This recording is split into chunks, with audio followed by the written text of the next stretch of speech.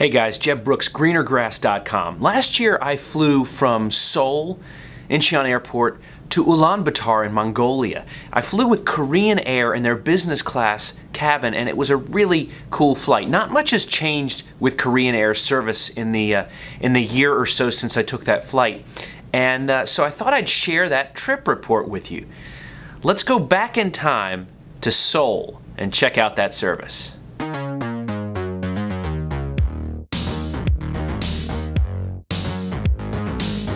Seoul's Incheon Airport is new, clean, and full of glass, making it a plane spotter's dream.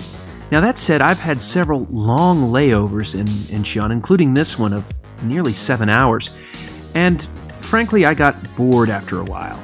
All those Korean tales, it would have been nice to see something a little different. Business class on this A330 is arranged in a 2-2-2 configuration. I was here at the window and found it a little bit challenging, given the fact that I had a seatmate I didn't know. The good news, of course, is I had a window seat. And once I was in, there is plenty of leg room on this A330.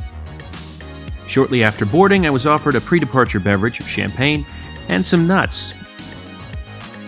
Now my seat, 7A, was located just behind the first class cabin, which is arranged in exactly the same seating configuration, 2-2-2, as the business class configuration. The difference, of course, is the food and the attention, I suppose. Now, the seat adjustments were convenient, though a little restrictive for this flight. But it was to be a short flight of only 3 hours, 40 minutes. One note about my seat, located in the bulkhead. If you ever select a bulkhead seat, as I did, there's always a chance you'll be moved to accommodate a family with a baby in need of a bassinet, or for someone with a physical disability. Now, of course, I didn't get moved, which was my good luck.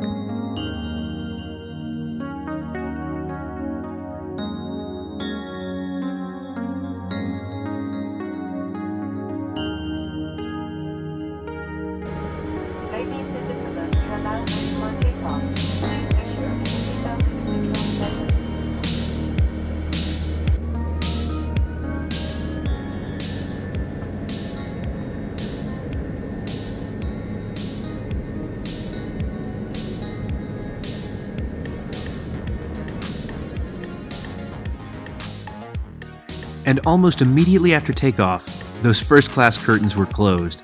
As exciting as watching a couple of flight attendants close a curtain is, the real excitement was just outside the window. Now, I know many passengers prefer the bulkhead. I, on the other hand, do not. Let me know in the comments if you like it or not. One of the reasons I don't is because the entertainment is often located in the armrest, as it was on this A330. I don't like that. I prefer to have it in the seat back in front of me. Now, that said, Korean's entertainment was more than sufficient for this flight. There were plenty in the way of choices, and the screen was really relatively responsive.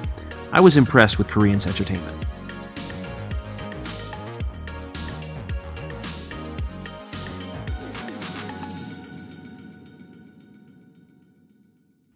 Dinner started with a salad, followed by Korean's world-famous Bibimbap. I found it to be quite delicious.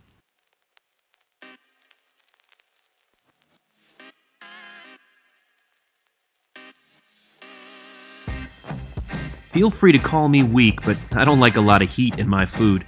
That said, it was just right for me. As you can see, I ate every drop, and that did not stop me from enjoying some ice cream as well. One funny experience in this flight. At one point, a flight attendant was pouring me a glass of wine. She missed and instead poured the wine all over my pants. She spent the next few minutes cleaning it up. It was an interesting experience on a plane. After a quick form to enter Mongolia, it was time for those first-class flight attendants to open the curtains up again. Mongolia turned out to be one of the coolest places I've ever visited in my life. I wrote about it over at greenergrass.com, and I'll include some links in the description to some of those articles because it really was a special place. But for now, let me know in the comments what you think of Korean Air's service. How do you feel about how they did? Let me know. Hey, if you liked the video, click the thumbs up button. If for some reason you didn't, click the thumbs down button twice. I'm only kidding. Hey, seriously, I hope you'll consider subscribing if you haven't already because there are plenty more trip reports to come, and I hope you'll be among the first to find out when I publish new ones. Thanks again for watching. Between now and the next time, see you in the sky.